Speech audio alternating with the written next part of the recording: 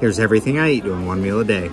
So Saturday morning started off with a daddy-daughter date. My younger daughter and I went to a trampoline park. After losing 60 pounds with intermittent fasting, I've been able to act a little more young again, which I've really enjoyed. And then we went out to Sonny's and I had a big salad to break my fast. I had 2 things of ranch on it. It was absolutely delicious. I don't eat salad all the time, but I finished that one off. And then I had the Sonny's sampler platter. I had sweet potatoes and green beans as a side. And then I got chicken, ribs, brisket, and pulled pork, all the different meats. And that was a great meal for me. It was a lot of food, but it was the one thing that I was eating today. I'm always sure to prioritize my protein.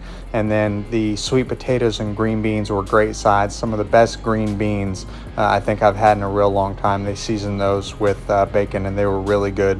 I finished all of that off, and that's everything that I ate on Saturday.